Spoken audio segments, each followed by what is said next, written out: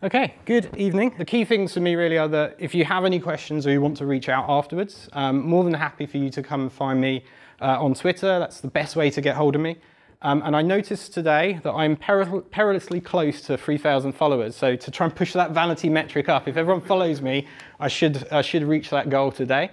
And then of course the blog. So as Dan says, I do blog a fair amount around sort of ASP.NET topics and the recent sort of interest that I've had in high performance. I've done, I think, 7 or 8 blog posts now, and a lot of those are going to sort of talk about the same stuff that I'm covering tonight, but in a bit more detail. So if you want sort of a bit more of a walkthrough of some of the code samples, that's a good place to go. And then finally, this link here is the link to this slide deck, the whole deck, so you don't have to take photos of everything and try and remember stuff. Hopefully you can just sort of listen along, and as long as you've got that link, you can kind of review these slides at your leisure later on. I think that's all I want to kind of talk about, given that you know who I am. So the reason I've done this talk and the reason I'm starting to kind of think about high performance code is that we're building more and more microservices where I work. So I work for a company called Magix, which is based down in Brighton, where I've sort of headed up from today. And we do software as a service products for our customers. And for the last couple of years, 2.5 years, I've been working on an analytics platform that kind of bolts on to one of our existing products so that our customers can get sort of real-time data about how their job boards are performing. And that's kind of the main product of ours, is a digital job board system used by people like The Guardian. And obviously we have a lot of activity on those boards, lots of jobs being posted, lots of people viewing stuff. And so we're sort of collecting all of that data about, you know, the types of things people are searching for, the types of things recruiters are posting, so that we can bring all of this together and give our sort of users, our customers, a way to report on that data. And as we've built that out as a set of microservices, we found that's been really useful for splitting up our workloads, but we've also found that it does mean that we are starting to need more and more compute. So even though we are sort of working in containers and we're building this stuff as efficiently as we can, we are finding that some of these services have to scale a fair amount to deal with the volumes that we're dealing with each day. And one of the things that I sort of was interested to see, if all of the new high performance features that Microsoft are kind of showing off for ASP.NET Core and how they're making that more performant, whether I could apply those to our own code base. So I've spent a bit of time over the last 6 months or so just kind of looking through some of what they've been doing and seeing where it applies. And that's kind of what this talk is about tonight, is trying to share with you that journey. And so with that, I think I should set expectations. I am not a Ben Adams of the world. I can't look at code and immediately see exactly what's allocating and immediately make that code just perfect. I'm a fairly sort of, I can consider myself an enthusiastic amateur at high performance. So for the last 6 months, I've kind of given it a bit of a focus. So I will do my best to cover as much as I can and towards the end answer any questions. There will be probably some I can't answer. I will be honest and tell you I can't answer them, and I will probably then go off and try and find out the answer for myself. And I recently did correct one of these slides because I presented this in front of Mark Gravel, who I know you've got in a couple of months' time, who came up to me afterwards and he went, "There's one thing wrong with one of these slides." So I was like, okay, I'll fix that. So that's the sort of expectations you should have of me. In terms of my expectations of the audience tonight, some of these things that I will be talking about are sort of slightly more advanced. So there will be some expectation of knowledge of certain features, and I will try and do my best to cover off some of those, but I obviously can't sort of cover everything. That doesn't mean that what I'm going to present can't be consumed by everyone that's here tonight. It just means there may be some bits that you need to go off and research about as well. But if you hear me say GC, I mean garbage collection, the process of reclaiming memory, and there will be some other sort of terms and things that I'll probably drop in as we go. So I'll try and explain those when they're most useful. So in terms of what I'm going to cover, so we're going to do sort of 2 halves.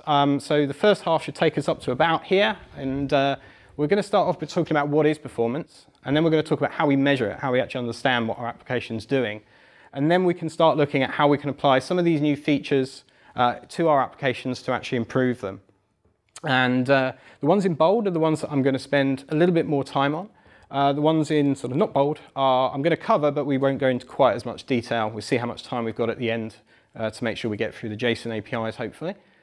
So let's start with aspects of performance. And for me, the 3 things that kind of jump out at me when I start thinking about performance are these kind of headline measurements, potentially. So the first is execution time, and that's how quick is my code. But that measurement is kind of depends on what you're actually looking to measure. You might be measuring a whole flow through your application, one sort of journey, maybe an entire request that you're handling in a web application, and you may be measuring the overall execution time of that. but you may also be measuring individual parts of your code base. So maybe certain methods that you're interested in understanding how those are performing.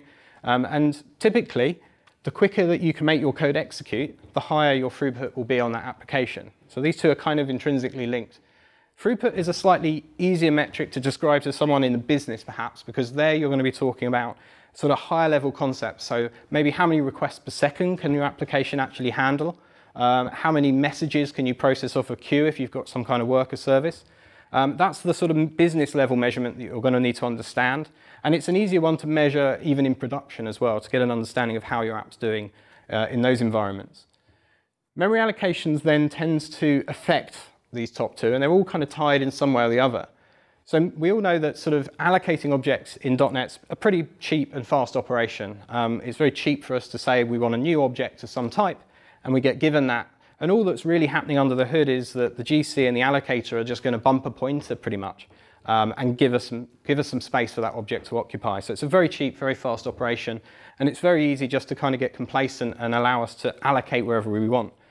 When we start looking at high performance, where the cost implications come in is the actual reclaiming of that memory. So when those objects are no longer needed and a garbage collection needs to occur to free up some memory, possibly even compact the memory, that is going to have some impact in your application performance because it's going to have to pause and give up CPU cycles to reclaiming the memory.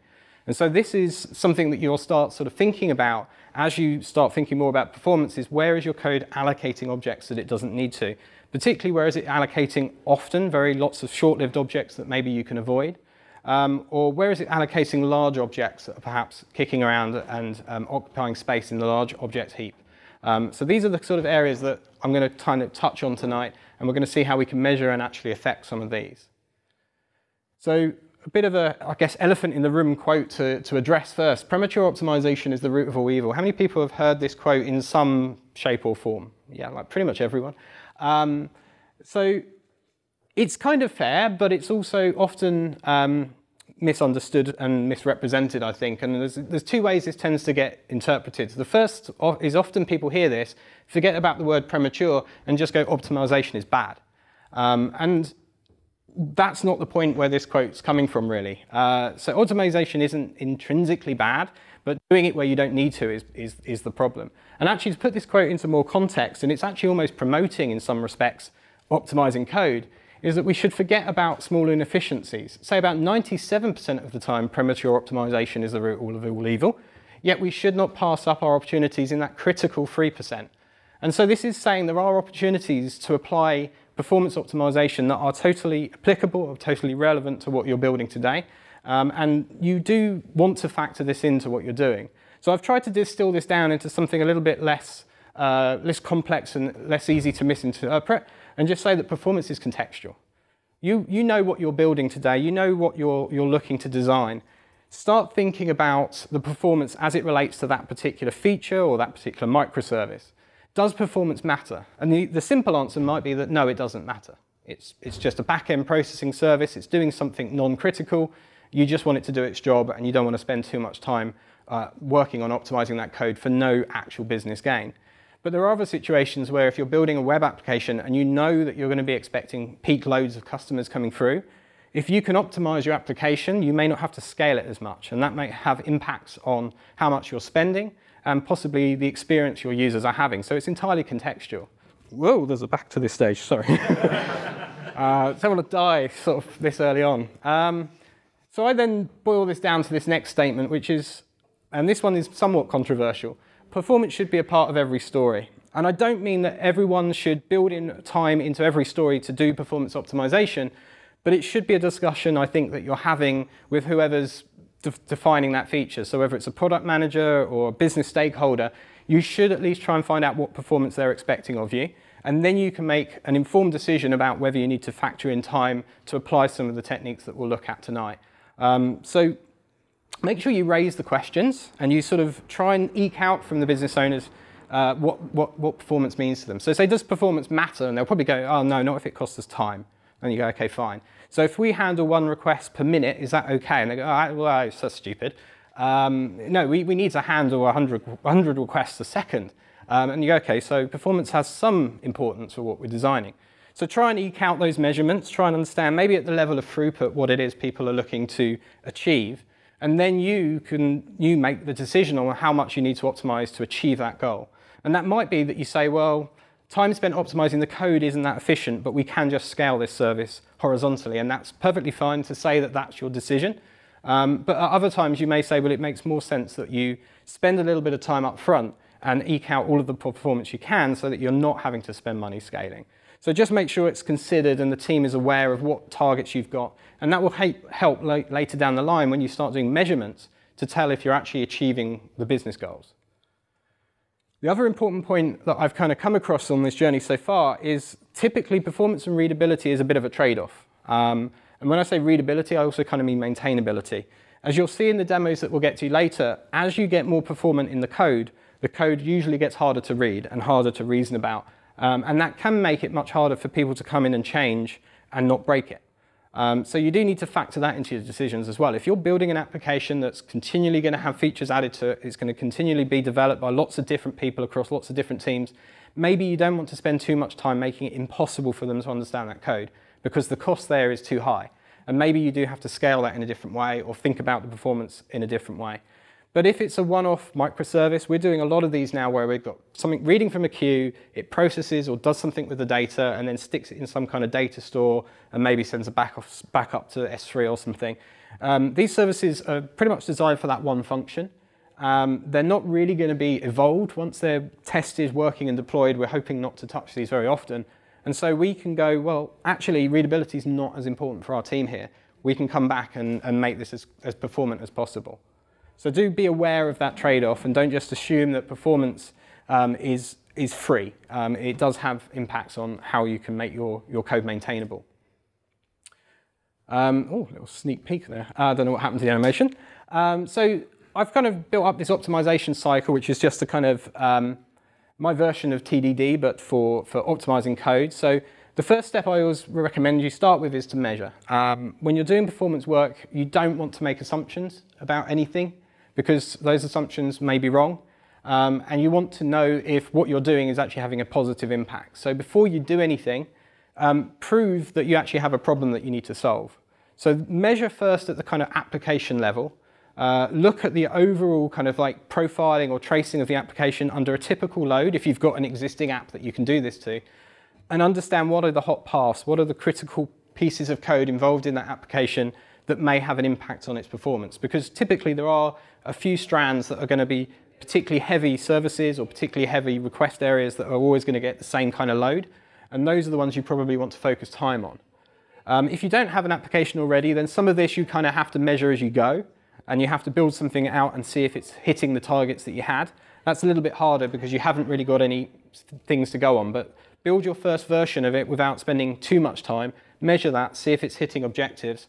And if need be, you can continue this cycle. So once you've measured, and this might be, as I say, profiling or tracing the whole application, but it may also then be getting measurements at the method level, maybe benchmarking your code and finding out for particular pieces of the application, how quick is it? How long does it take to execute that method? And what kind of allocation overhead is it producing? Once you've got those numbers, then you can look at starting to optimize some code. And this is where you want to make small iterative steps. If you change too much in one big sweeping go, you're not going to have an idea if whether all of those changes you made were all positive.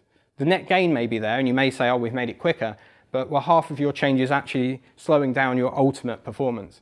So don't change everything at once. Change something, focus on one particular piece of code, and that may even be sometimes a line of code that you're actually benchmarking and then optimizing.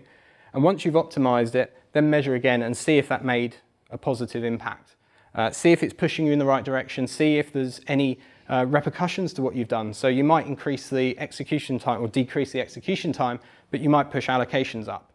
Maybe that's worse from where you're going. Maybe time is important to you and you're not so worried about the allocations, but you need to kind of measure and evaluate those measurements and make sure that they do make sense of what you're doing. Once you've proved or disproved the change you've made, then you can try the next step, which is to optimize the next piece of code. And then you just want to keep this cycle going for as long as it makes sense for your application and the thing that you're trying to achieve. So this is where having those ideas from the stakeholders up front is useful. If you need to hit 100 requests per second for a particular part of the application and you've met that, you can move on. If you're not getting there, but you feel that every change you're making isn't actually making much of an impact, maybe you've optimized as much as you can, and you should still move on and look at other things. So don't get stuck in this cycle, and make sure you don't sort of, spend all of your time trying to seek out every nanosecond, because typically that's just a fool's errand. But try and use it as a way of proving that you've achieved what you set out to do. If the business have given you some time to work on performance, have measurements to show that you've hit those objectives, or that you've taken it as far as you can and you think there's nothing more that you can do there. So there's various ways we can measure. There's lots and lots of tools. I haven't listed them all out, and I won't be going into these in any great detail, but a good starting point is if you're a Visual Studio user, when you're debugging, you get the diagnostic tools now with the performance window, and you can see things like the actual memory usage and the places where the garbage collections are occurring. Now, be aware that that is in debug mode, so not optimized code, and there's debugging overhead. It's not benchmarking, but it's a good indicator of how your application's performing, and it's a very cheap and quick way to start getting those numbers. So that's a good starting point. If you want to do it on sort of release code, then you want to look at using profiling tools. Visual Studio has profiling that you can run against the application. There's Purview, which is hugely complicated, hugely powerful. I really haven't got my head around it all yet. And I've personally found that .trace and .memory from JetBrains, so if you win that license tonight, you're in a good place. Those are very good products. They make it a little easier. The UI is designed to be a bit more friendly to someone that's new to working with measuring these kinds of things. And they're really good tools for getting an overall idea of what's happening in your application. You typically want to do this not just on your dev machine, but actually under ideally a load test environment. Some of these you can even run against production. Purview can collect against production services as long as you're a bit careful. But you want to get as realistic measurements as you can about what's actually happening in the application. Because again, you could make assumptions that a particular feature is really popular, but if the numbers don't bear that out, it's not worth optimizing it. And then these ones are a little bit less important, but you might find them useful, is actually tools to look at the IL code. So when you compile your application in Visual Studio, say, your C#, your F#, your VB ends up as intermediate language code in your DLL files. And we can inspect that and look at it. And it's not super easy to read, but you can start to pick up patterns in there. And it can be occasionally useful for finding things like where boxing may be occurring in your code. So boxing of a value type, and the unboxing has a cost. So if you can identify that in the IL, that can be handy. Virtual method calls, you might see that you're doing lots and lots of virtual calls, which could be slower than direct calls. So these are kind of things that you might be able to glean by looking at that level. And you can sometimes tell just by looking at the number of lines of IL that are generated for a particular method how optimal it is. If it looks like it's not optimal, you might go in and try different things to see if you can get that to reduce the number of instructions. And the other important thing is not to forget about production. Production metrics and monitoring is more and more important as we move towards kind of microservices. Before, it was a little easier to reason about what was happening in an individual sort of monolith application. But as we start to move into distributed services, metrics and monitoring are the real way to tell about what's going on. So we use Datadog at our office at the moment for metrics. Monitoring, we also have some instrumentation that we use. We have some logging that goes out to Elasticsearch. We have lots of points where we try and push data out, and we're doing more and more on that over the next few months. But these are really important because you can see how the changes you're making in your optimization cycle are actually affecting production. Because if it's not affecting production in the way you want it to, you need to go back to the drawing board. And also you can look out for regressions in that case as well. Just a new version gets pushed. If your request per second average goes down for your site, you can inspect that and understand that. Microsoft use this in a testing environment for ASP.NET Core, so they do load testing on all of the builds of ASP.NET Core, and you can go and see their Power BI dashboard, which shows how those compare against the previous version. So Frio is their current kind of working version that they're building now. And you can see how the Frio numbers compare to 2.2, and they can see a massive, at the moment, a massive decrease in their allocation costs, massive increase in the request per second again. And they watch those boards and they see if things go red and indicate that they've actually regressed some of their numbers. So these are all very important for understanding how our applications are running. One of the most useful when you start then getting into code optimization is benchmark.net. Quite a popular library. How many people have heard of benchmark.net? Kind of a few. Okay, so hopefully after tonight you'll go away and check it out because it is very useful. It is a library that you can bring into your .NET projects. You typically create a console application much like you would a test scenario. So you create a console app, you bring in this library, and then you build benchmarks that are going to execute either code directly in that benchmark or calling out to your existing libraries or your existing code base. What it provides is a way to get really high precision metrics in a quite scientific way, and this is why it's most powerful. So what it will do is, for every benchmark you create, it's going to run that benchmark in its own process. It's going to make sure it does a number of warm-up phases to account for things like making sure that the just-in-time compilation has got it to its optimal state and it's measuring the kind of real code as it would be in production. It also does checks to see what its own overhead is, and it discounts those numbers from the ultimate benchmarks that it gives you. So it's quite scientific, and then it will do many tens, maybe even hundreds of thousands of iterations of the code that you're testing to give you a real statistical sort of set of data to look at. And so this is much better than just using a stopwatch, which gives you an indicative number of a one-off run, but this is going to be doing it on a much more scientific level. It's quite easy to use. We'll look at as an example in a minute. There's various things called diagnosers, which allow you to get different outputs. So by default, it will measure the execution time of the code you're testing, but you can also ask it to, say, give you information about the memory usage of that piece of code, so how much was allocated in executing the code. And you can even get it to spit out information like the decompiled code, and ETW events if you want to see those in some other tool like Purview. It's also quite easy to compare how your code runs on different platforms or architectures as well. So you can switch these on if you want to, and if you're building a library, this would be really useful, because then you can see how your code runs on .NET Framework and .NET Core, for example. Those might not always be the same, and a change in one might not improve the other. So it's always worth testing it in the places it's going to be used. And this is now used really extensively by the .NET team for the Core FX, Core CLR, and the ASP.NET Core repos. For all of the kind of performance critical features in there, anything that they're building that might be performance critical, they put a benchmark around it. And as part of their CI/CD process, those benchmarks do get run, and the numbers get compared they've got a custom tool that I'm trying to find out what they're using. But they're comparing those numbers and basically seeing between each nightly build of their code base, how are those benchmarks looking? Are they still on track? Have they regressed any of the performance figures? So you can go and get it from benchmark.net, and we'll actually have a look at an example now of how you would use this in your code. So this is a really simple, boiled down, kind of get started example. So it's just a console application you're going to create. So we've got a static void main method, and in here, because I've installed the NuGet package for benchmark.net, I can call benchmark_runner.run, and I can pass it a generic type. So the type is the type that contains the benchmarks we want to run. There are different ways that you can run benchmarks. You can have it auto-detect many classes and give you options which ones you're running for a particular test. But in its simplest form, it's easier just to point it directly at a class here. So on my class, the only thing I've added to this class at this point is this memory diagnoser attribute. So this basically says at the top here, I want to also collect memory information. So how much is allocated as part of running these benchmarks. I then have some setup code. So this is code that I don't want to measure. So I'm kind of doing this outside of the benchmark. And so keeping these as kind of static values. So I'm going to be using a name that I'm going to be passing into this name parser object. So I'm not worried about the creation of either of those. I don't want to count the allocations of those. What I want to do is see what happens when I call the parser's getLastName method.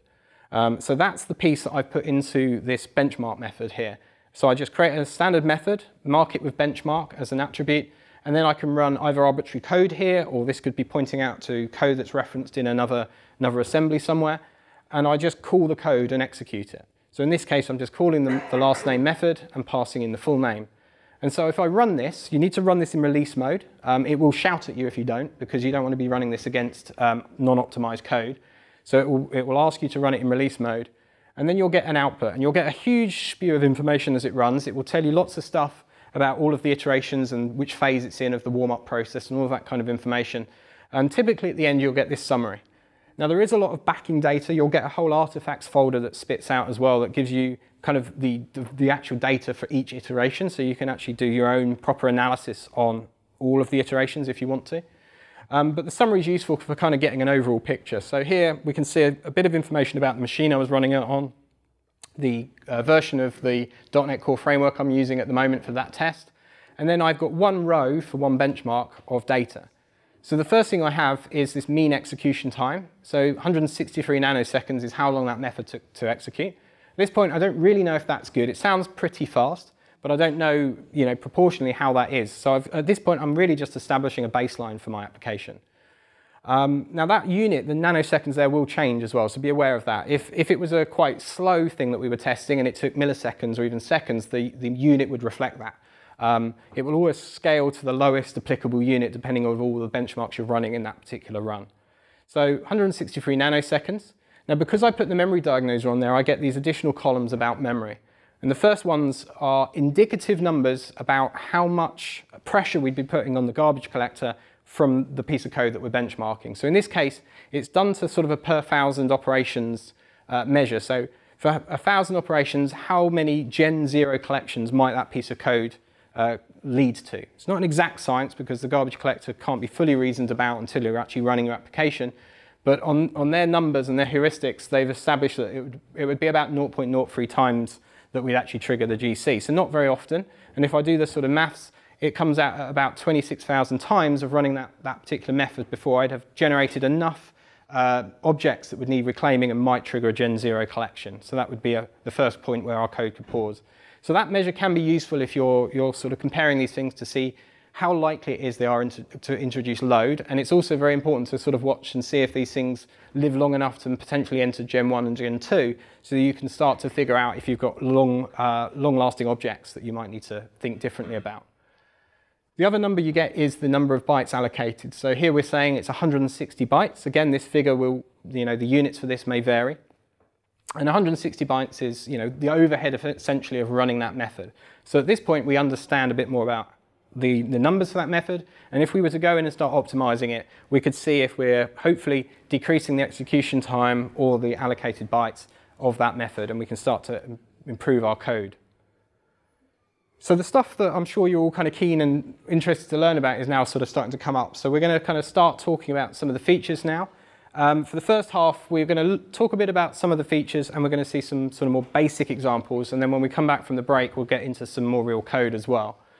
But the first kind of headline feature that I think Microsoft have pushed reasonably heavily is span of t. And I'm always interested, how many people have heard of span of t?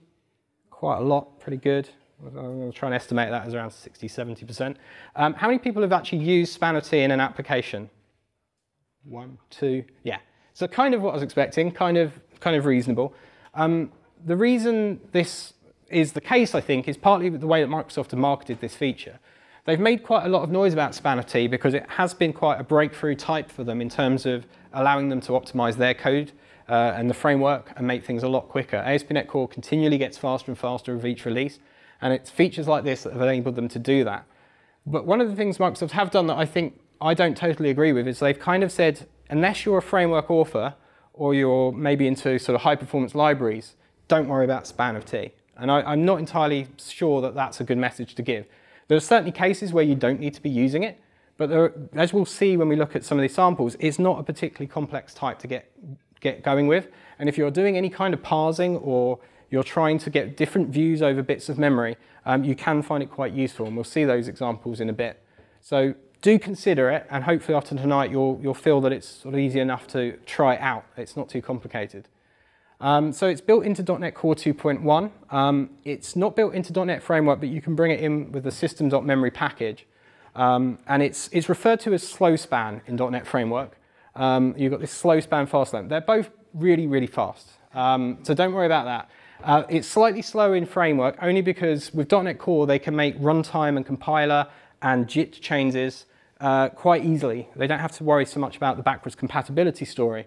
And so they're able to actually make optimizations at the JIT level that mean that span can operate a very optimal way. They don't want to make those changes in Framework, so they have provided an implementation that's quick, but it's just not quite as quick. But I wouldn't worry about the difference. It's equally applicable in both places for use. So what does span do? It provides a read-write view over a contiguous region of memory, which is potentially something we want to unpack. So basically, if you've got a block of memory somewhere on the system, and the typical ones you're probably used to dealing with are heap allocated types like an array or a string, which is just a character array underneath. These are going to occupy a contiguous region of memory in the heap. And span can give us a view over that so that we can operate on that piece of memory. It's read-write, so we can actually change values in there. Now, not in the case of strings, as we'll come to, but for arrays, if you're working with them, you can actually affect the elements in those arrays with the view that you've got on it. But the key thing is it's a consistent type that we can use across the board for dealing with other memory types as well, but we don't have to worry about what that underlying memory is. So we can work with the stack. We can also, can everyone hear me? I realize there's like excitement happening. I'll talk loudly. If you can't hear me, do raise a hand or something and I'll yell into the mic. So you can also address stack memory, and you can also work with native or unmanaged memory as well. But you can do so using a single type in a type safe and memory safe way. And we'll sort of see a bit more about how that works in a while. You can iterate, you can index with a span, so it's very much like working with an array. It is almost as fast as an array, so there's no real overhead to that. And it's also a thread-safe type. So what this means is you can guarantee that it's thread-safe because of the way it's designed. So only one thread will access a particular span at a time. But you can have multiple spans pointing at the same region of memory. So that's something to bear in mind when you are creating these. And as I sort of hinted at, when you're working with strings, you can work with them in the same pattern as a span, but you use a read-only span. And the reason for that is strings are immutable. So if we were allowed to change the underlying data of a string, we'd be breaking all of the trust that the rest of the framework has in the immutability of those strings. So read-only span, very similar mirrored set of APIs on that type. So once we've got a span, oh, actually, I've got this extra slide for you. So when you extend a talk, you start throwing extra things in that you wish you had time for at a conference. So just to kind of visualize what's going on the spanner T, this isn't like the entire type. But it is quite a simple struct type. And essentially it has a pointer, kind of special managed pointer, to a starting point in some memory. So you know where your memory starts that this span is going to look over. And then the other key thing it has is a length. And these are the kind of two main fields that it maintains about the data you're working with. Now, if you're working with like an array or managed memory, then that pointer will also keep the object alive. It's not going to just disappear and be garbage collected underneath you. The whole system and the way the compiler works and the type works is it ensures a reference is kept to the object as well. So the key operation with a span is to slice into it, because just having a span over something like an array doesn't really give us a huge amount until we start looking at the power of slicing. So here I've got an array called myArray. It's an int array of 9 elements. And I don't know why I did 9. It should be 10. It feels like it should be 10 every time I look at this. But this one has 9 elements. So it's a really small, simple array. And if I want to work with this as a span, the first thing I do is call asSpan on it. And that gives me this span of int. And so now I've got a view over that same contiguous block of memory that the array was occupying. And the array still occupies this memory. We now just have a span that looks over it as well. So once I've got that span, typically what I want to do is I want to kind of get a portion of that memory. I don't want to just look at the whole thing. I want to maybe parse some data and look for particular elements within it. And a cheap way to do that is by slicing. So when you do a slice, you give it a starting position and optionally a length. If you don't give it a length, it will go to the end of the object or the existing span. So now we have span 2 here, which is also a span of int, pointing at this block of memory inside the array. And so we could do some additional functionality with that. We haven't created a new array. We haven't allocated an array and copied memory into it. We're just changing our viewpoint. And so I refer to this, I do photography, so one of the ways I try and describe this to anyone that's used a camera is you think of a wide-angle lens. You're looking at a landscape, you're taking some photographs, and you've got this really nice wide-angle view of it. Now, if you see an object somewhere in the middle of that you really want to focus in on and you want to see a bit more of it, one option you've got is to walk closer. That takes time and that takes effort, but you can eventually get closer to that object and take your nice picture of it. Or if you've got a telephoto lens and you can zoom the lens, which is really quick, you just twist the lens, you now have a focal point that's been narrowed down to the object you're looking at in the middle. And that's really what slicing does. And in the same way, slicing is a constant time, constant cost operation. So regardless of how big the array or the piece of memory is that you're actually looking at, slicing into it is constant time, constant cost. Because it's not creating new objects and copying memory. It doesn't get more complex the bigger and bigger the object is that you're looking at or the memory is that you're dealing with. It's just basically saying, well, I want to start at this position and I want to go for this length. So it's a really quick, cheap operation that you can use time and time again, regardless of what you're dealing with. And that's where the power starts to come into it. Particularly for parsing of things like strings, you can get some good power from it there. So we're going to look at optimizing some code. I warn everyone, this code is like intentionally quite trivial and doesn't really have any real-world business purpose because I just want to get the ideas across of the optimization cycle and eventually what span of T looks like. We'll look at some real-world code later that maybe you can actually start using. So don't take this and use this in your business work that you're doing.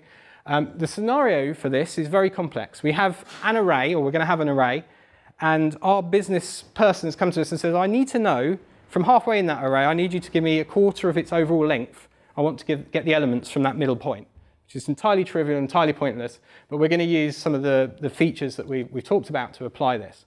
So the first thing I'm going to do is I'm going to set up a benchmark, because I've got a starting piece of code that we're going to measure in a moment. So this is the start of my benchmark class. And in here I've got a couple of things that are new from what we talked about previously. So first I've got this size property with this params attribute on it. And this allows me to set that I want to run this benchmark 3 times with these 3 different values in the size property.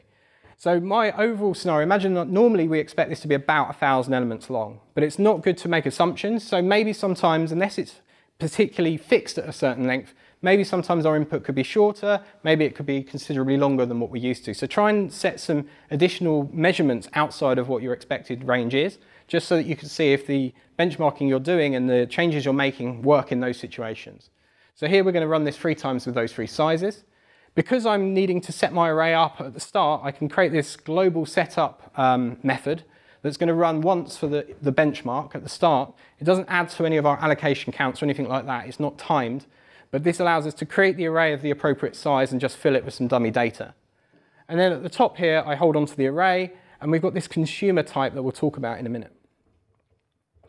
So then we've given this, some developer in our office has been given that highly complicated business requirement and has gone away and executed it. And she or he have decided to use link. So we needed to start halfway into our array, and then we needed to get a quarter of its length worth of items. So they've created this link method, which should actually return an enumerable probably. But this is the code they were given. So we want to baseline this as our first benchmark before we do anything else. So we can put the benchmark attribute on it, but you can also say that this is our baseline measurement. Now, one of the problems with link is it's deferred execution. It's not going to immediately actually do anything in this scenario until someone's actually consuming it. So in this case, this is what this consume extension method and this consume type do. Benchmark.net gives us these so that we can accurately benchmark link type expressions by making sure something has actually evaluated the expression. So we've done this, and now we've got a benchmark we can run. And so before we do anything else, we'll get our results. And the results look like this. So for our 10-element array, 72 nanoseconds and apparently 96 bytes. 1,000, we went up to about 2,000 nanoseconds, same allocations, and then as we went up to 10,000, we went even slower. So we can see there the execution time gets worse the larger the array that we're dealing with, so that's important information for us to have. The allocated bytes in this case haven't actually changed. It's quite low allocation because we've not really iterated and done much with that array that we've that link expression, sorry, but we have at least executed it. So maybe we think we can improve on this. Maybe we think, well, maybe better than link, we'll do a manual array copy here. So we'll create a new array, we'll copy into it the bits we need. And that's just a theory. We haven't proven anything, so we're just going to benchmark this idea and see if it helps. And in this case, the results look like this. So we're quicker for the 10 items and 32 bytes. So at the moment, we think, great, we've improved our code. But the reason we put in that additional kind of sizes is to make sure that we're consistently good. And we're still good on execution time here. We're still reduced in the execution time. But now, because we're creating that whole new array that we're copying into directly, we've actually created an array that's allocation on the heap. And again, for 10,000, we're still allocating. So that's not a good option. We'll change our plan. So I figured maybe I can improve on Microsoft's code. Maybe array.copy is hugely flawed, and I'll manually iterate over the array and copy it myself and see if that does anything. So again, we're just testing theories at this point, and we go, great, we're better than Microsoft. So array.copy is crap. And allocations is the same. OK, fair enough. But then we can see as we go up to 1,000 and 10,000, we're actually now slower than array.copy. So our theory has been disproven. Allocations are about the same. And then finally, we start looking at using our new friend of span. So what we can do is we can create a span from our array, and then we just slice into it with that operation we've looked at before. So we slice in, starting from halfway in for a length, which is a quarter of its overall length. And now we have this span event, this view. Now, obviously, it depends what your consumer needs to do with this. At some point, they may have to actually allocate something. But if they've got further processing they're doing on that data, we've given them a view over it without creating any new memory or allocating anything at this stage. Now in this example, when I benchmark it for 10 items, about a nanosecond, nothing allocated, which is good. 1,000, a nanosecond, nothing allocated. 10,000, a nanosecond, nothing allocated. Constant time, constant cost operation. Slicing does not get affected by the length of the underlying array or memory that we're looking at. So here we've got a very quick operation. On my machine it's a nanosecond, it might be faster or slower in your systems. And critically, we haven't allocated anything at this point. We've now got a view that we can hand to someone that's the piece of memory they're interested in that they can potentially do further processing on. Again, they may continue to use span and slices to do that work. And as I say, this is quite a trivial example, but just to get an idea for that cycle that you might go through to prove or disprove the changes that you might be making in your code. So we can also work with strings, and you can use a string literal or a reference to a string, and you can just call as span on it, just as we've done before. This time you'll get that read-only span of characters, because that's the underlying data type of the string, and read-only because we can't change it. But once we've got that read-only span, we can do the same kind of operations to view different portions of it. So we can parse that string, and we can parse it with no allocations and no cost. So we could do a slice, for example, starting at position 8, and I can get my surname. So if I've found the index of the last space, and I need to know the portion that represents my name, I can slice in for the appropriate position. I've not allocated or copied anything, but I now have a view over that data, and I could then do some further work. Obviously, on something this short, it probably isn't really giving us much gain, but if you were parsing a large text file, as we'll look at later, these things start to add up and become much more relevant. And then I also want to just touch on the fact that we can work on the stack. So I sort of mentioned this earlier on, and it's not something we're typically familiar with in most of our sort of lives. We're not often working on the stack, but it is possible. So this example comes from the Microsoft documentation, and the example they've got here is they want to create an array that holds the first 20 items of the Fibonacci sequence, and they want to do this with no allocations. So what they're going to do is they're going to use stack alloc here to create a working space for these values for the Fibonacci sequence on the actual stack directly. So there's no heap allocation here. And if you were to do this traditionally, you would have to have unsafe code, and you'd get a pointer back. And then you typically have more and more unsafe code as you start to work with that. But in this example, because we're saying we explicitly want this as a span event, the compiler knows that it can do this in a type and memory safe way, and it can hand us this span view over that stack allocated memory. Now, something important about stack allocation is to be careful. There is a limited capacity on the stack. We can't just throw huge objects at it. So always bounds check the things. If you're taking input and you're creating a portion on the stack appropriate to hold the length of the input, make sure that's not above a certain length. Typically a few thousands, a couple of thousand might be okay, but you just want to be a bit careful about what you're storing there. In this case, 20 elements is fine. And then the rest of the operations look like working with a traditional array, except we're now working with this span event, and we're now configuring the different elements with the appropriate value. So what you might be tempted to do, though, if you've got this method, is you say, well, great, I've got the sequence. Someone needs to use the sequence. So you might go, OK, well, I'll return this span event, right? The compiler will get upset with you here, and it will give you an error. And it'll say you cannot use local fib in this context because it may expose reference variables outside of their declaration scope. What this is telling you in a slightly verbose way is you've allocated something on the stack. That stack frame goes away when this method returns. So we can't have something that's referencing that memory after the life of this particular method ends, because that memory is no longer valid to point to. And this is where span and the compiler allow us to be memory safe about using these things. It knows intrinsically that this is stack allocated memory, and it won't let it outside of the safety bounds of where it's relevant. So that's quite useful. So if you did need to deal with this scenario, what you would need to do is create your stack allocated memory at the top level caller, whoever's kind of ultimately needs to work with this thing, and pass in your span event into this method and then fill it. And then obviously the stack frame above can still be alive and that memory is still relevant. So there are a few limitations to span.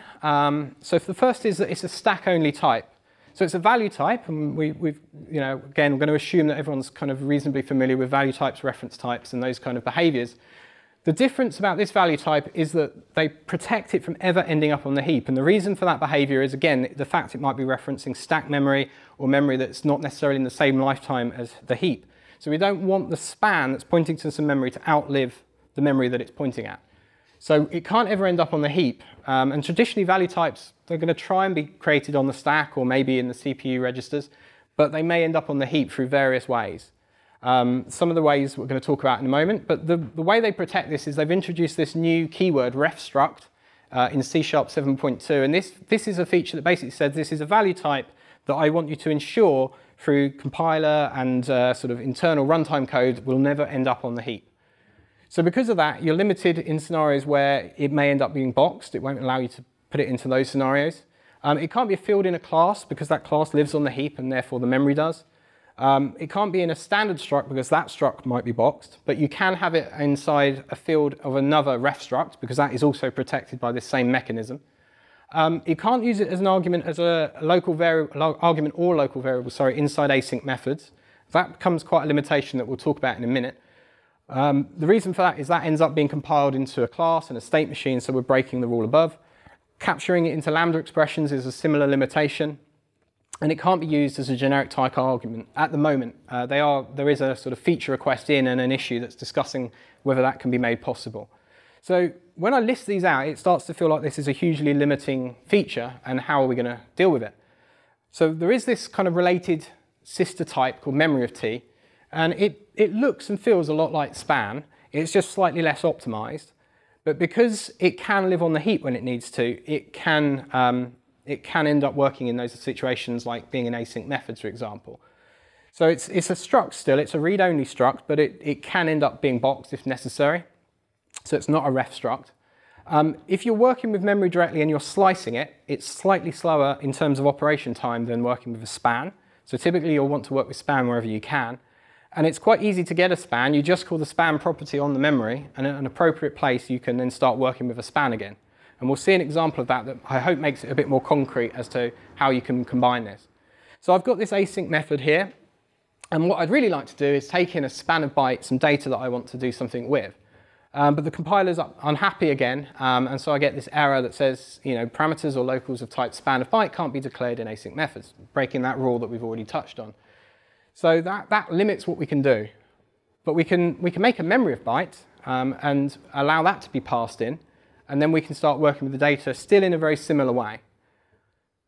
So we could slice it, and then we get a new memory of byte representing that slice. But as I say, that's a slower operation. So if we are looking for full optimized code here, what we might want to do is create a new method that isn't async, that we can call out to from the async method.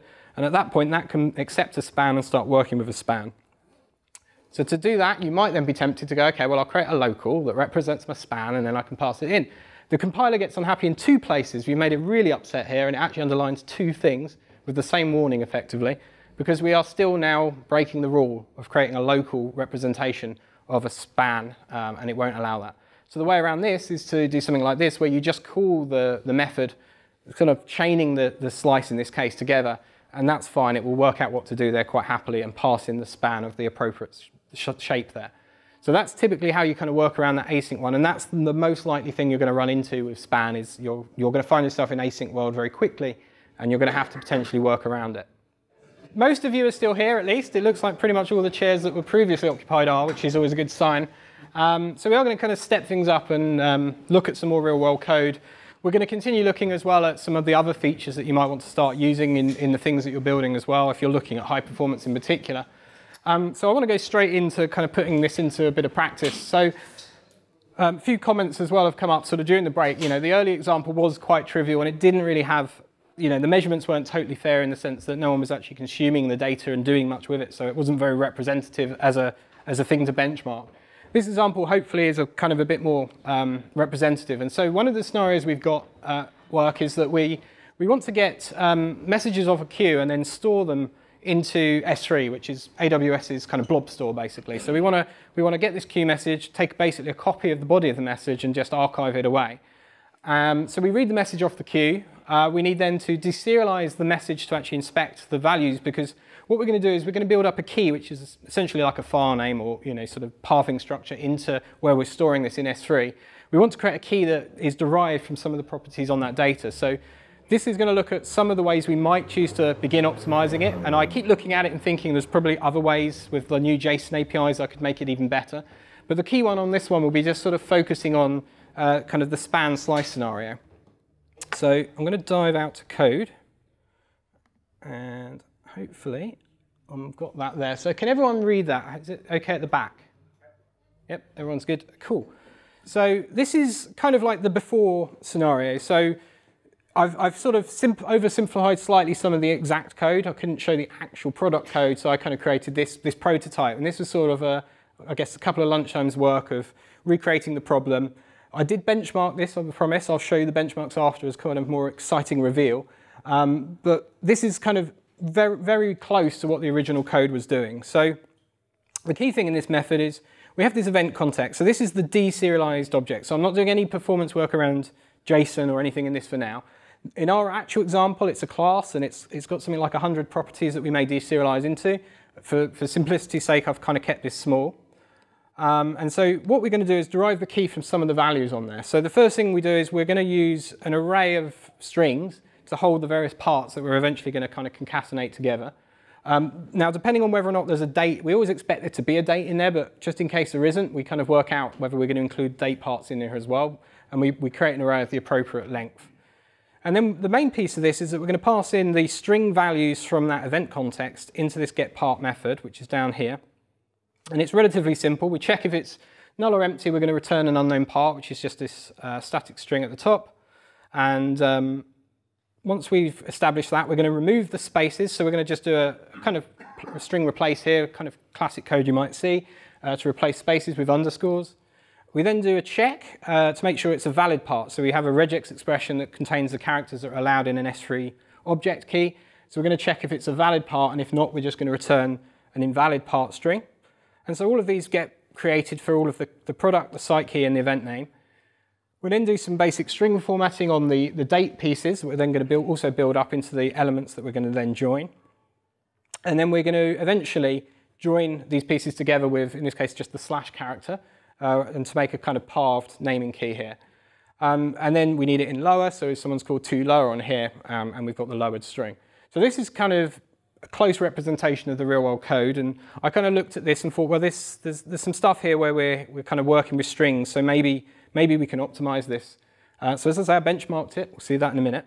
But then I went ahead and actually created a kind of revised version. So the first revised version looks like this. So there's some wackiness going on at the top. There is an optimization that's not very obvious that the compiler can do. If you create a property of a span or read-only span and pre-construct it in this quite horrible way, it can get slightly more optimal if you then need to work with that data. It doesn't have to do so many memory copies to actually kind of set this stuff up. So it's a slight perf improvement.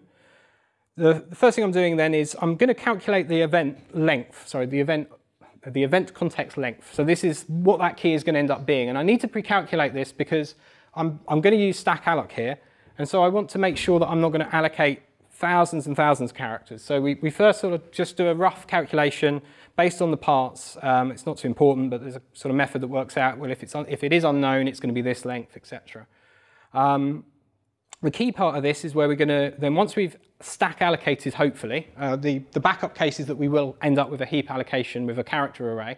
But ideally, we have a stack allocated array, so nothing on the heap at this point.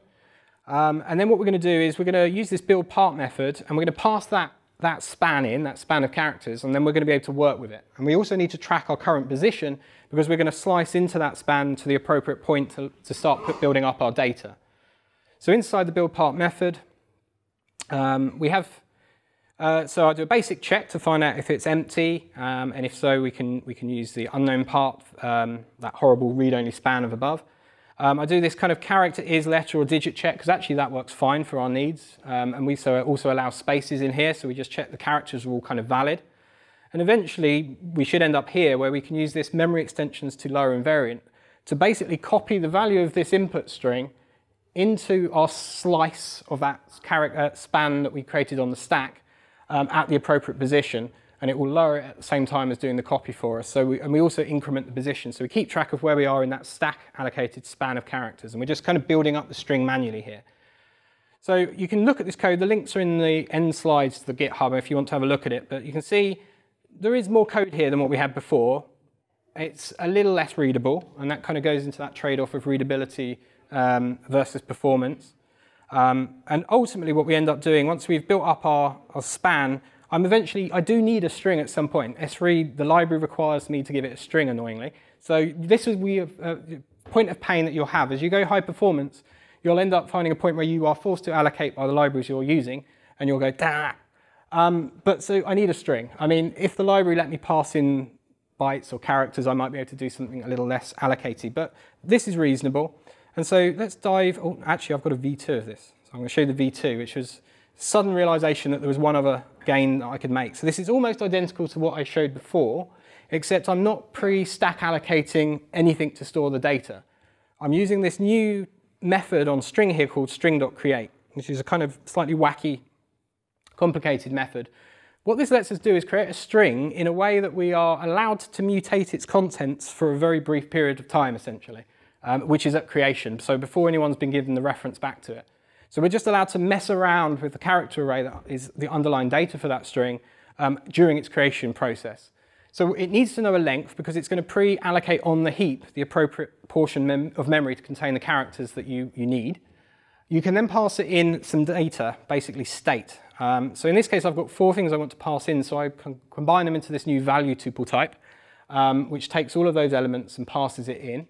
And then I have a span action, which I've defined below. And this span action, it's a bit like a regular action, except because we don't allow span to be a generic type at the moment. It can't be a regular action defined with a span as one of the parameters. So it's kind of reverse round, and it knows the type is a character that we're going to have inside this span, and it pre-constructs a span for us when it gets run. A little complicated to explain. I have got a blog post on this that hopefully makes it a little clearer what it's doing. But basically in here, the code is almost identical to what we had before, and it's building up the parts. But now we're building them up directly into that character array on the heap that is the final string's memory. So the thing we've avoided is the stack allocation, and then the copy of those bytes or the characters out of the stack into the final heap memory on when we call toString. So as I say, I did benchmark these, and these are the results that I got to. So my initial benchmarking, looking at the execution time, the original method was taking about 1,000 nanoseconds to run. On the span-based approach, so the first iteration where we used the stack allocated span, 449 nanoseconds. String.create was just quicker. I mean, I'm not really going to cry over 6.1 nanoseconds and call that a massive victory. But it is slightly quicker. And string.create's interesting. It is more optimal, but it's probably going to be more optimal on bigger and bigger strings, because there is a little bit of overhead of running that span action and having to kind of cache that the first time.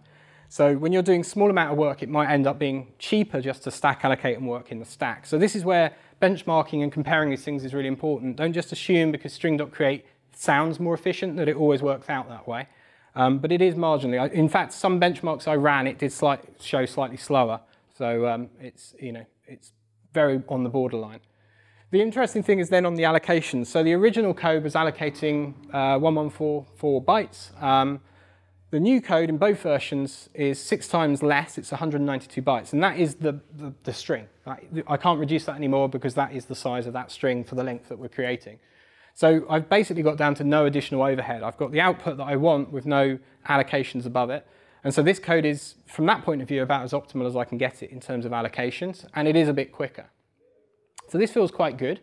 Now, the actual service that I'm planning to potentially put this into does, it processes data 18 million times a day. We've got 18 million-ish messages coming through this system that we need to store.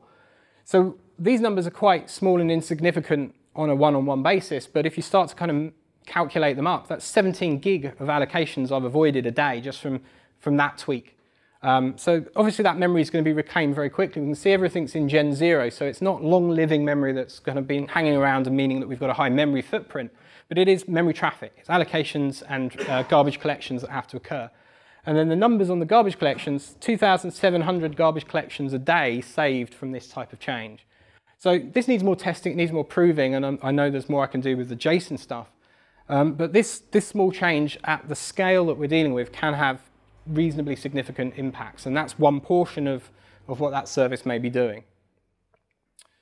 So the next thing I want to kind of touch on is this thing called ArrayPool. Rather surprisingly, it's a pool of arrays. It's arrays that we're going to reuse and avoid the allocation cost of creating lots and lots of arrays. So you use this in situations where you do have to create an array or some kind of buffer of bytes or characters very, very often in your code in some kind of tight loop. You're not necessarily going to get much advantage out of using ArrayPool for one-off arrays here and there. But in situations where you're doing it like per request or per message that you're processing, having the pool is going to give you a bit of a gain, because instead of allocating new arrays every time, it's going to store those and then let you reuse them. So you avoid the allocation costs and you avoid the garbage collection costs.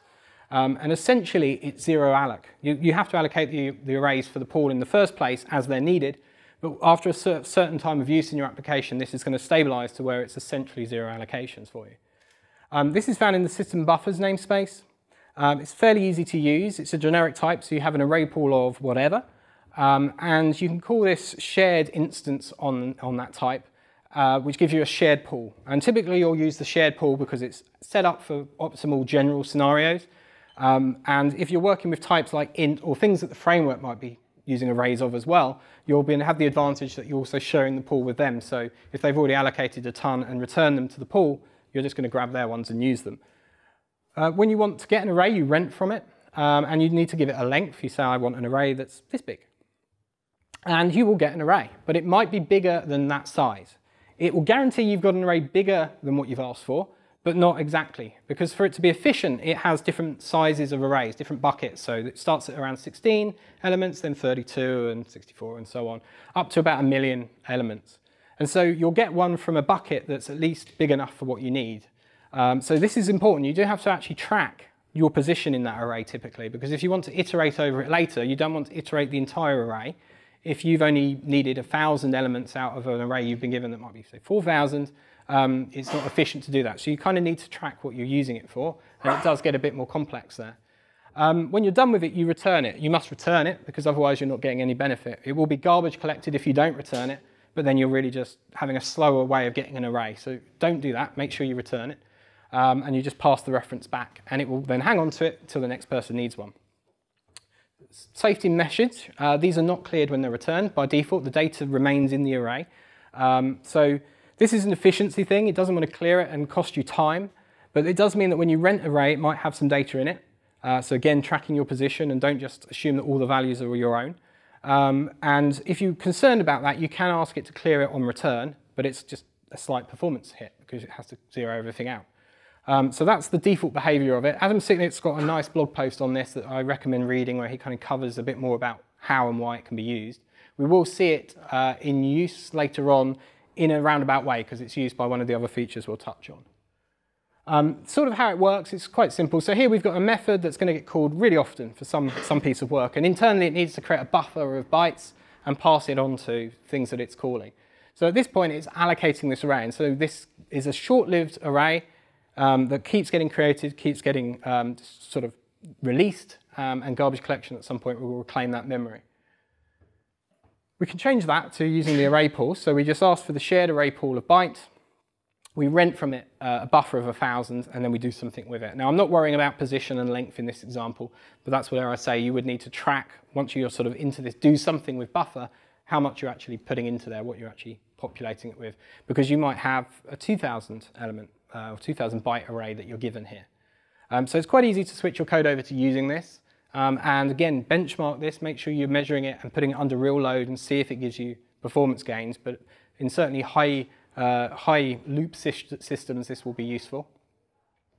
One other important thing, remember to return stuff to it. So a good pattern is try finally here to make sure that whatever goes wrong up there, we do return it eventually when we're done with it, and put that back into the pool so someone else can start using the buffer as soon as we're done with it. Some rough benchmarks, just to kind of give you an idea of how this performs, because at 20 elements, rent and return is slower than allocation, and that's to be expected. Allocation is quick. Rent and return has to look through the buckets from the sort of next size up from what you're asking for until it finds an array that's free and in the appropriate bucket, and then it has to send it over to you and there's some overhead there.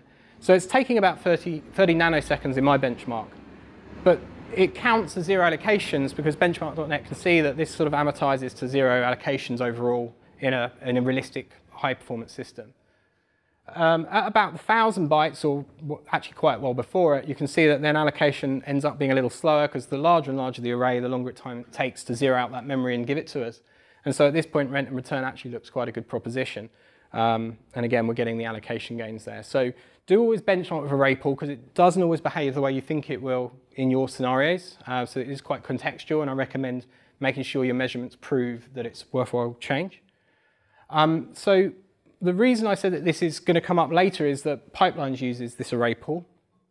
Pipelines is another feature that's kind of come out in the last sort of 2.1, I think, of .NET Core. It's pretty much the baby of David Fowler, who's a genius. And he kind of knocked this up over a weekend, I think, and then sort of proposed it. It was first implemented by the ASP.NET team for Kestrel, and it was kind of, it kept internal types for ASP.NET. But there was value in them actually releasing this and making this a public API in .NET Core, so it's now included in .NET Core as well, and you can use it. And its main goal in Kestrel was improving the throughput of Kestrel, and particularly around I/O. It's basically a nicer way of working with data that you're getting from an external source versus streams. Streams are kind of okay, but there's often a lot of copying that goes on. You manage the buffers of all the different streams and you copy data between them. So that copying has overhead and has costs. You can write performant code with streams, but even David Fowler has said it's very hard to do without making an error. Pipelines kind of does all of that boilerplate for you and wraps it up into this I/O system that we can use. One of the other key features is it uses the ArrayPool for how it manages the memory. So it's going to by default have no allocation overhead cost for the buffers internally that it's using to manage the data that you're passing through the pipe. There's two sides. You have a pipe writer and a pipe reader. And we'll see how this looks in a short sample in a moment. The other interesting thing, and I won't go into too much detail, but there's this newer thing called iValueTaskSource that was introduced. So the ASP.NET team have done a lot of work to try and make task and async code slightly more performant. And there's a cost allocating tasks, which we have to do whenever we await. So one of the things they introduced a while back was value tasks, which is a way of kind of having either a task or the actual data itself if it's returned synchronously. And iValueTaskSource takes this all a step further and allows you to define a type which you can reuse where you're going to have multiple awaits on an object. So in this scenario, the reader is going to await multiple times quite probably as it reads through the pipe. But it's going to do that in sequence, and it's only going to be one thing reading from it. So the same task can be reused each time, and it avoids unnecessary task allocations. This is all internal. You don't have to worry about any of that for using it, but it's interesting to know that these optimizations kind of continue to flow through the system. I've stolen this sample from David Fowler's. He's done a video, the link's there. I recommend watching it. He kind of talks through this demo in more detail than I will. He's also written a quite extensive blog post comparing how you would work traditionally with I/O and streams and then how you end up with this kind of code with pipes. So basically, we're going to create a pipe, and then we're going to start off two tasks. We're going to have a task that's filling that pipe with bytes from a socket, and we're going to have a task that's reading from the pipe. And these can be kicked off concurrently. So we kick off both tasks, and then we await them both to finish. In the fill end of this, the main pieces of this that are interesting are we're going to call getMemory. So remember, the pipe is going to manage the buffers for us, and it's going to use the ArrayPool, and it's going to return us a memory of byte. Memory of byte because we're in an async method. So at that point, we've got some memory we can write into, and in this case, they're just going to use that to pass it onto the socket receive async method, so the socket can start pumping bytes in off the wire. If we read no bytes, we finish reading from the socket, so it breaks out of the loop, and we end up completing the writer. Otherwise, it tells the writer how much it's advanced by. So how many bytes has the socket actually given us on this iteration? Because it may have used all of the memory, it might have used some of the memory, and it needs to know where it is in that particular piece of memory at a given time. We also then flush it. At this point, we're flushing it, and that basically means that the writer has finished writing it in, and the reading end can start consuming that data. So we can have these things kind of reading and writing in parallel. If it ends up getting a completed result, we exit, because that means that the reader's given up and exited out on us. And when we're outside of our own loop, because we've not got any bytes back from the socket, we complete ourselves, and that says we've written everything we're going to.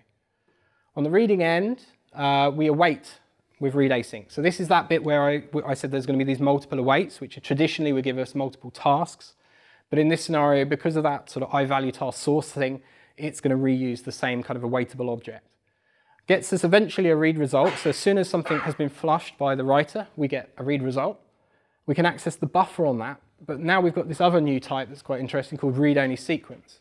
So because the pipe doesn't know in advance how much data you're going to give it, or the socket's going to provide it, it can't pre-allocate the perfectly sized buffer. So it creates a buffer from the array pool, and it keeps using that until it's filled. If it does fill it, then it will just ask for another array from the pool, and it will start filling that one. And this just becomes a sequence then of these different arrays.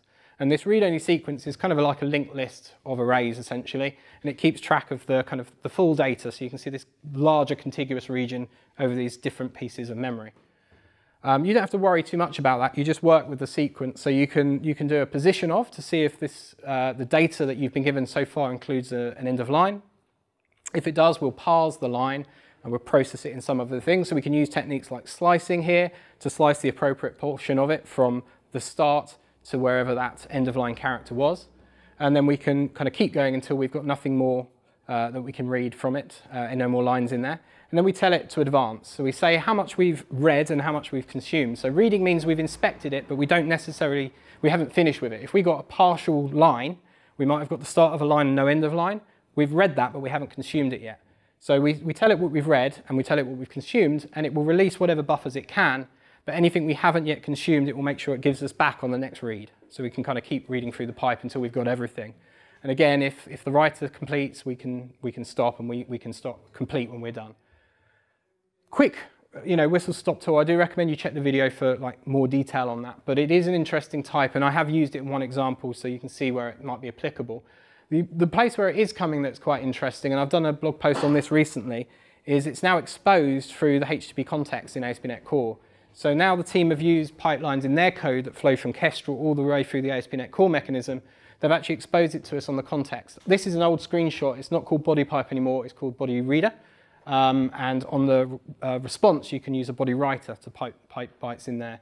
So this gives you a very efficient way if you just want to work at the byte level of parsing the data. And you can essentially use these middleware components really just to do some low-level processing rather than going through the whole MVC chain. And this is one of the things that's led to massive drops in allocations. ASP.NET Core for the plain text benchmarks is now 0 allocations after the overhead of setting up the connections. So every request is 0 allocations, and part of the reason is that they're using this pipe flow approach to pass data through the framework. So let's put this one into practice with a couple of the features. So we're going to look at span of T parsing primarily. So the scenario in this case is periodically we process CloudFront logs, which are just logs of requests through AWS's CloudFront sort of service. So we get these logs, they're tab-separated files, they're just dumped into an S3 bucket, and we get notified when we're there.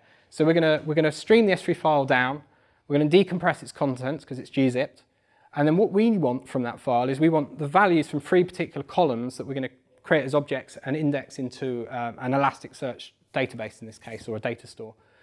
So it's 25 columns in total, but we're only interested in part of that data. So this is the original code. Sort of. So I am not using S3 here because I didn't want to work with the cloud on a demo because that's just dangerous. So I'm reading from the file, and then the rest of this code is pretty much what a colleague had written, and no shame here. So they've used gzip stream here to decompress the data. The things that were a warning flag for us on this service was we run this stuff as containers, and we have like memory limits we set on those containers so they don't sort of consume too much resource on the hosts.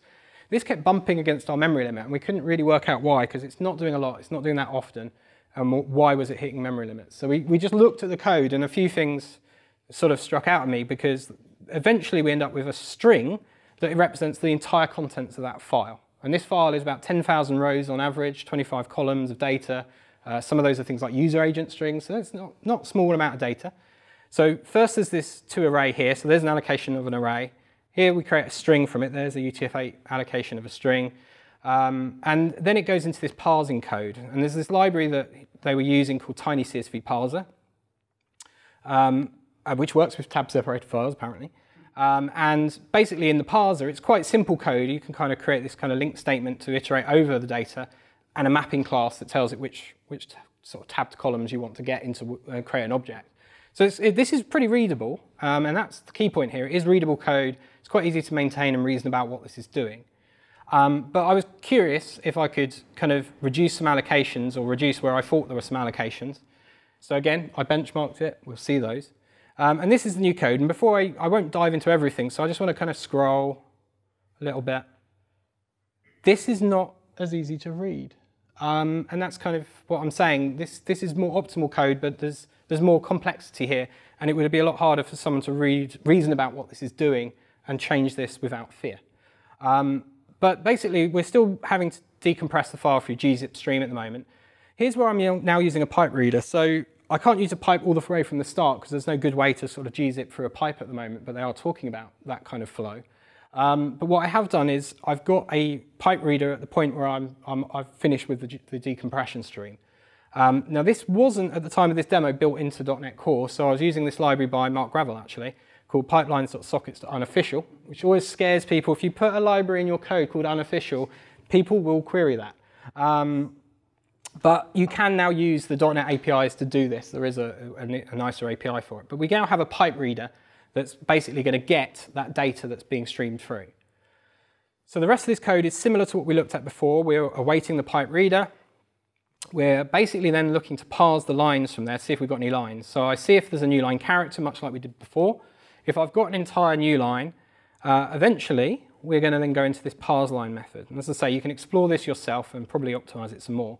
But ultimately in here, what I'm doing now is I'm starting to sort of use the slicing technique of parsing through this entire piece of data without actually allocating. So you'll see this is not characters, this is bytes, because we haven't even converted it to sort of a character array at this stage. And so I'm actually looking for the index of the tab byte, and I'm counting my way through this, and at the appropriate tab positions, I'm slicing out the portion of that data.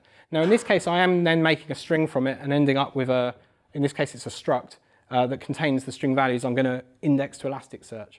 I could get away from that, and I want to prototype this where Elasticsearch does let you write raw bytes into it for its low-level API.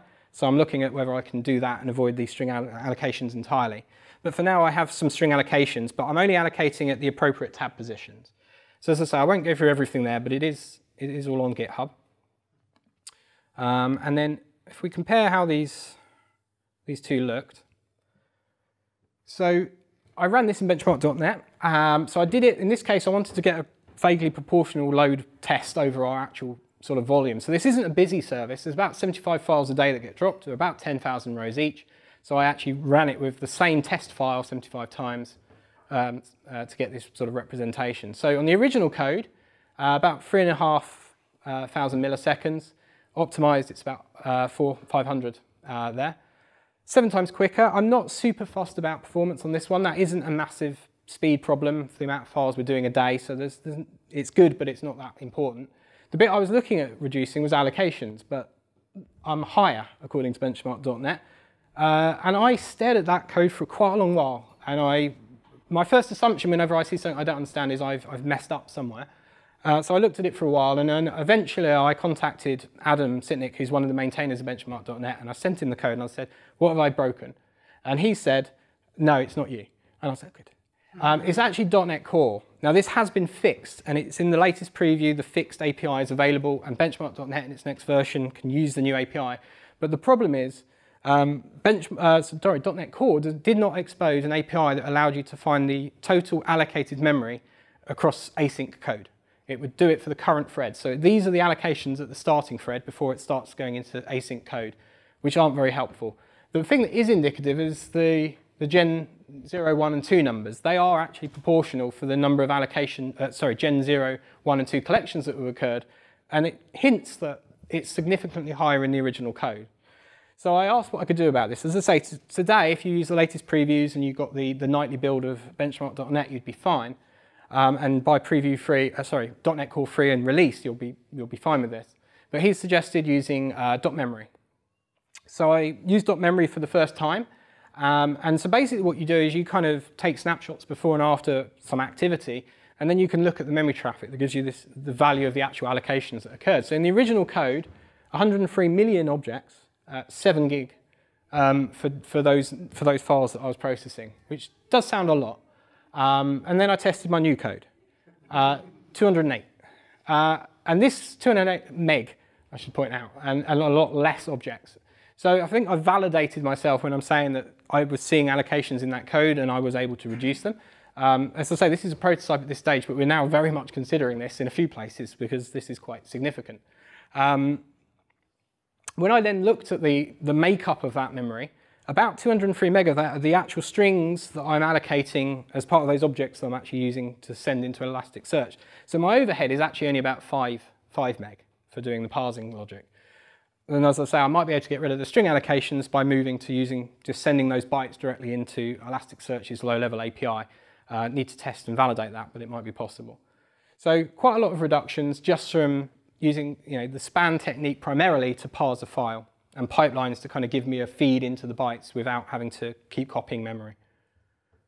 So the final thing that I want to kind of look at this evening is the new JSON APIs coming in .NET Core 3.0. They're all in preview now, so they've come out in various preview releases. So they're going to come in the systems.text.json namespace built into .NET Core. And how many of you in this room are now thinking, hang on, benchmark.NET, what are Microsoft doing, reinventing benchmark.NET? No one? Most people are angry when I talk to them and don't really understand the reasoning behind this. The team... JSON.NET, sorry, yeah. Helps if you say the right thing. Does that change the answer to anyone? Yeah, a few people, good. Yeah, sorry, it's late.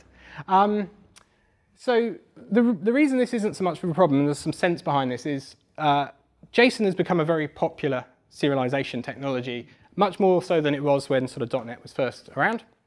And it's intrinsic to how ASP.NET works. And one of the problems is ASP.NET today depends on JSON.NET to do its deserialization, and it pins a particular version that it knows works for like the model binding process and for serializing the output for APIs and things like that. And so that does mean if you bring in newer versions, you're sometimes going to end up with conflicts, and you're not going to get the version that you want in your own code if you want to use different features. So that's one issue. The second, and James Newton King, who wrote JSON.NET, he now works for Microsoft, so slightly onboarded to the Death Star, but he agrees that this is a good idea because he can't make massive performance changes to JSON.NET very easily today, because he would end up breaking millions of consumers, and it starts to get quite complex. And so it kind of makes sense to have something in the box that does this stuff in a performant way and makes use of all of the new performant technologies.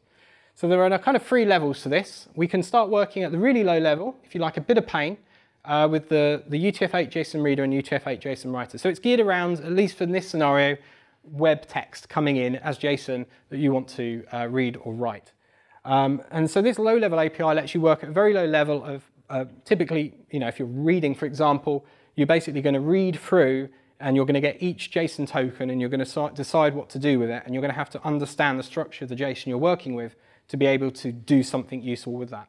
So typically, you'll only use that in very high performance scenarios where you know the structure and you want to get the best gain, and I have got a demo of that. At a slightly higher level, if you don't want to do a full deserialization into an object, but you do want to kind of inspect it at a better level, JSON document lets you sort of work over the elements at a slightly higher level, and you get these JSON elements back, and then you can sort of read through those. So you can look for a particular property and then get its value. And at the higher level, you've got the more classic sort of serializer, deserializer code. So these are now all in previews and out. These other types have been talked about in issues. I haven't really caught up on whether they're actually anywhere yet. I don't think they're going to be out before 3.0. But the idea is that eventually it might be nice if you can just have this pipe reader or pipe writer that's actually writing and reading JSON directly and doing all of the I/O directly off the bytes that you're getting from something like Kestrel. So it's easier to kind of show this to get an idea of what it can do. So the scenario I'm working with here, and this kind of ties into the last one where I'm looking at sort of using the lower level options for Elasticsearch, for example. So Elasticsearch is a document store. One of its operations we can do is to bulk index a load of documents at it, which is just, in this case, just a REST call that we use. So we need to, once we've done that, we get the response back, and we need to deserialize that JSON response that tells us whether there are any errors in any of those indexing operations, and it also gives us, for every document we try to index, some additional metadata. So we want to work through that JSON document, and we want to basically know if there were any errors, which document IDs failed. And so then we can work out what we do in that scenario. So that's the unhappy path that we're looking to deal with, but we have to parse that file.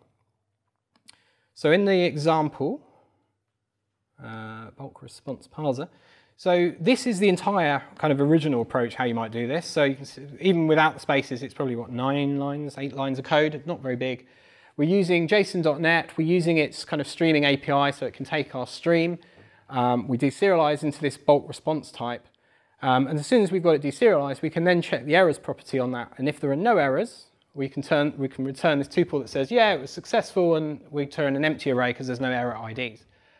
If it did error, then we need to look at the ones with a status of 400 and get the ID. So very simplified version of what we might be doing, but reasonably simple with classic sort of JSON APIs that we might be familiar with today.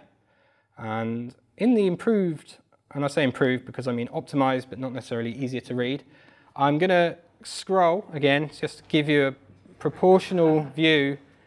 This is how you do it with the new API if you use the JSON reader. And I might be able to improve this. These APIs, by the way, warning, these have changed a bit through the previews. So some of the methods and properties I'm calling might not actually exist anymore. I need to update this. But the basic idea, the difference here, so I'm using ArrayPool. So I could have used the pipe reader again because I've got a stream. But in this case, I decided just to rent a buffer and then read from the stream using that buffer. So I've read from the stream, I've got some data, and then I'm going to call this parse errors method here. And you can see that this takes, as one of its inputs, it takes a JSON reader state and it also returns it. So the UTF-JSON reader is a reentrant type. It can work with data as you get it. So you don't necessarily have to have the full JSON bytes immediately available to you to start passing them in. You just pass them in. You say if it's the final block of data or not, and if it's not, then it's going to return you a state object that you pass in the next time so it can kind of continue where it left off. So this allows me to kind of stream the data in as I get it off the wire. And once I've got that, I create this JSON reader object, passing in the state, and then I call the JSON.read method, which is the one I think they may have renamed, I'm not sure. But then basically you can look at the current token that it's on, and it will identify, and it could be something like a start object, curly brace or something. So you basically then have to do this horrific switch statement where you switch your way through the tokens. So I know the shape of the object, and I know the errors properties near the top, and it's the thing that I'm kind of most interested in, because if there are no errors, I can finish my work immediately. So basically what I'm doing is I'm parsing through until I know I've gone through this loop enough times, and it's not necessarily the best way of doing it, but until I know I've found a property with the error's name in there. And then the next loop round, I look to see if it's a true or false value, and I know that that true or false represents the error state or not. And at that point, I can exit quite early if I need to. Otherwise, I would continue processing through, looking for all of the IDs of all the messages. So back up here, this is this bit of code where I can short circuit here in the happy path, the 99% case where bulk indexing succeeds. If the found errors property has been found and it hasn't got any errors, stop parsing, forget the rest of the bytes, we don't do any more work, because basically we know we've got no errors. That's all we wanted to check. If we've got errors, then yeah, we have to do the rest of the work.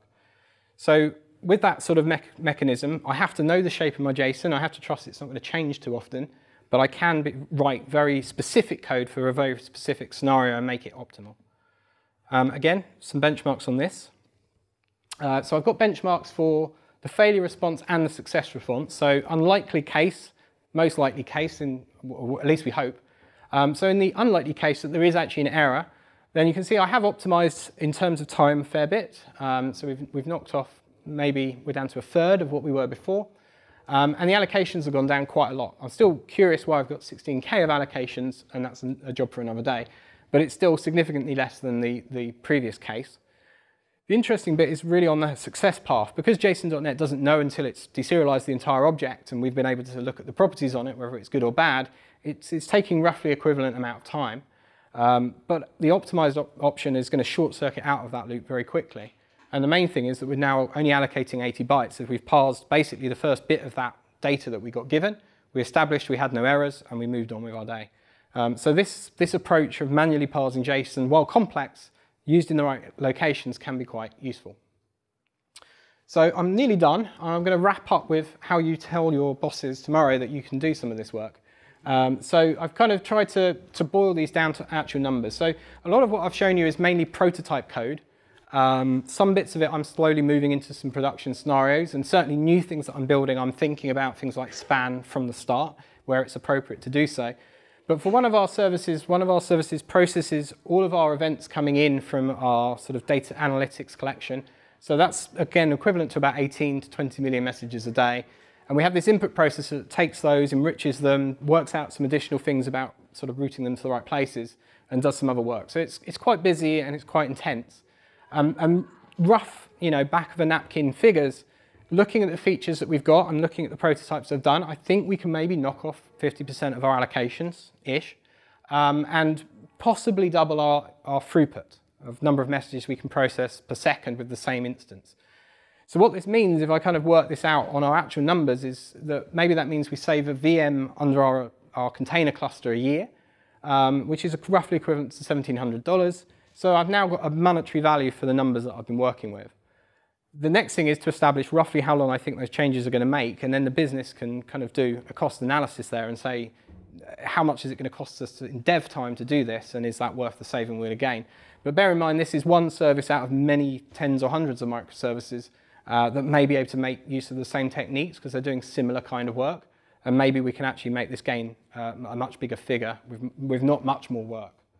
So really, if you're trying to get business buy-in on this kind of stuff, try and identify some quick wins in your code. So do some profiling on your applications today. Identify hot paths that maybe have high numbers of allocations. Take a quick look at the code and just see if you can see any of those obvious warning signs, string.split, maybe using traditional JSON APIs, maybe using an array over and over again. Some of the things we've looked at tonight. But if you can see those opportunities, then maybe do a prototype. And if you can get some business time to do it, great. If you can't, I did mine in lunchtime. I don't advocate everyone using their lunch breaks for this kind of stuff. But if you're interested and you want to learn about it anyway, maybe just see what you can do in an hour or two. And be scientific in that approach. Make sure you do benchmark before and after. Do get the numbers to prove to the business what that looks like. But going to a business owner or someone sort of slightly in the sort of product side and saying, hey, I've reduced my allocations by 100 megabytes is probably not going to excite them all that much. What you want to do is put this into monetary value like I did on the last slide. So try and work out roughly what that might save you if you can apply it through that code base. Try and give a sort of a benefit to those so that there is a proper cost to benefit ratio that can be established and get the business on board with trying this stuff. Again, contextually where it applies. If you've got lots of these services that are processing things that we have, if we can reduce the number of instances of containers we run and ultimately reduce our cluster, that's a cost benefit, and it means we're getting better bang for buck in what we're building. So that is a lot of information for a hot evening. Let's try and summarize in a few simple things. So measure, don't assume. Assuming's bad, particularly in performance stuff, because as I've tried to kind of show, some of the changes are quite complex, and just because they work somewhere doesn't mean they're also going to work in another place in your code base. Once you have sort of measured your code, be scientific and make small changes and iterate on that approach. Prove that those small changes make the benefit you think. Do focus on your hot paths. Don't go and optimize something that's called like 1% of the time. That's a fool's errand. If you can, don't copy memory. So use something like span and slice it. If you've got parsing code, if you're writing something that's working with strings often or processing files like we are, span and slicing can be really powerful there. Array pools are good if you find you're in a situation where you are using arrays a lot. Look at considering pulling them from the pool and seeing if that gives you a gain. Pipelines for I/O, it's a little bit of a rarer case, I think, where this applies, but as it's easier and easier to get stuff off of ASP.NET Core as pipes, you might then start to find a benefit for those. And the new APIs for JSON, again, can give you some performance gains. Just switching to their deserialize and serialize higher level APIs can give you about a 2 times boost, roughly, in their numbers from traditional JSON.NET. So just switching over, which isn't a huge code change. It is a limited feature set, so it doesn't do everything today, and some of the attributes you work with might not exist, so you're going to have to check your scenarios are going to work, but it is a good place to look. Couple of resources. So this book is my Bible at the moment, Pro.NET Memory Management. It's a big book. I brought it because it's just huge. It's this. So this is everything you want to know about how memory works at a hardware level in the first couple of chapters, and then more how the CLR and the runtime use memory, how the garbage collection process works. I think probably that chunk of it is like garbage collection, a third of it. It's a big book. I'm going to use this tonight. If anyone comes and attacks me, I could kill a man with this. I recommend you get it. It's a good read, and it does talk about span and ArrayPool and all of those other features as well towards the end. So it's got some practical application that you can apply, and you can sort of take what I've used and see other examples of it. The other book that I recommend without having read it yet, because I've got it on pre-order, is Pro.NET Benchmarking. So Andre is one of the other maintainers of benchmark.NET. So he's written this book about how to benchmark .NET code. So I'm going to be really interested to read that and see how I can make sure my benchmarks are measuring what I think they are. So I recommend sort of looking at that one. Thank you very much for listening for an hour and a half. Again, do reach out to me. If you have any questions, I will try and answer them. Check out my blog, see if any of the posts are about high performance. I've kind of tagged things with high performance. So that should give you some more detail around the benchmarking, the .memory stuff, and some of the other examples like string.create. I can take questions if there's time. I will leave these up. Again, if you've got the earlier slide, you've obviously got these. But if not, that's the link to the slides. The rest of them, the demos, some other resources that are kind of useful. Cool. Thank you very much, everyone. And nice to see you.